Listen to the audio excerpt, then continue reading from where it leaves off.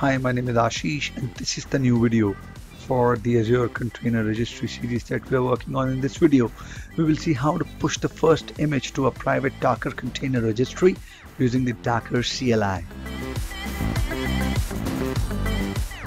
An Azure Container Registry stores and manages private Docker container images similar to the way Docker Hub stores the public Docker images.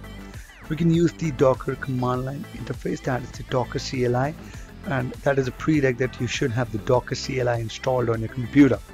Like the Azure CLI, Amazon CLI, you have the Docker CLI. I will use it for login, push, pull and other operations on the container registry that we will create in the Azure portal. In the following video, we download an official onyx image from the public Docker Hub, and then we'll tag it for the private Azure Container Registry that we have in Azure, and then we'll push that image to the registry in Azure and then pull it from the registry. So let me just log on to the portal and take it from there.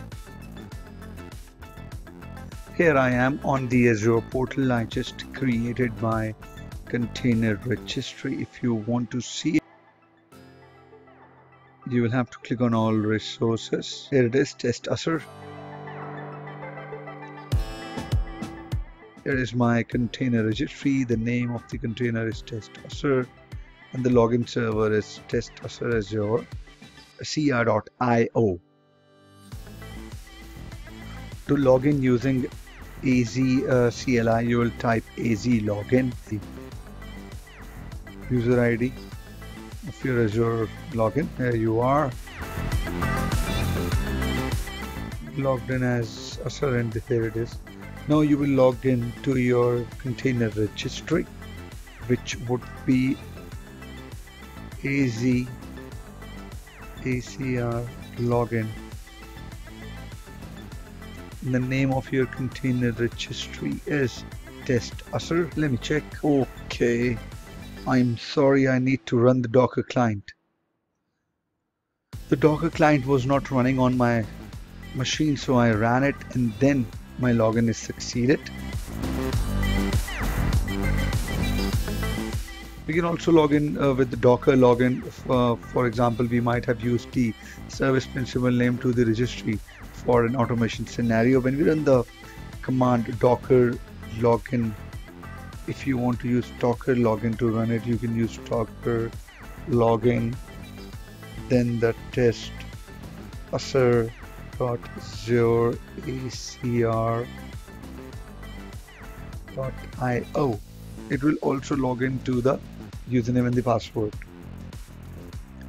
Always we have to specify the fully qualified registry name, all lowercase, when we are using the Docker login.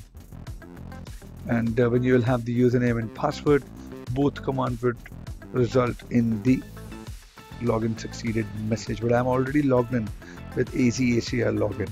Now I will pull the official onyx image from the Docker Hub. Docker pull onyx. So if I have not mentioned any version, it will pull the latest version on my computer from the Docker Hub, like it is doing now. It will take some time. Let me check in Central India. There are the repositories in which you'll store your images. I do not have any repositories. Firewalls and virtual networks, they are still in preview. It's gonna take time. I'll be back when it is done. It is completed. Now I will run the container locally. So Docker run. I'm gonna run it interactively. I'm using the IT. Then I will remove the container. Should be removed when we stop it. So I'll use -rm. I'll use the port 8080. It will run on the local port 80 for this image. Let's see how it goes. Oh, there are 2 dashes. Okay, it is taking too much of a time. So what you can do is you got the idea how it is done now. Now if if you want to push the image to the registry, and there are repositories that you make inside the registries so that you can make sure in which repository it is going, then you can write docker push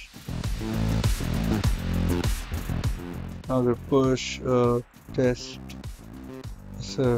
Azure CR.io. Then let's say you create a sample repository. Inside you store this onyx image. So this is the command that you'll use to push the image. Now if you want to pull the image from this location, then you'll just mention pull here, right?